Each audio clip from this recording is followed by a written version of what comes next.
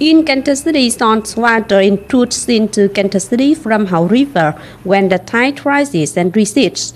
Cần Thơ is also preparing solutions in response to saltwater intrusion with a focus made on the proper exploitation and usage of water sources in the drought season. According to the Natural Resources and Environment Department, tidal water brings salt into urban and suburban districts that lie along Hậu River, such as Cái Răng.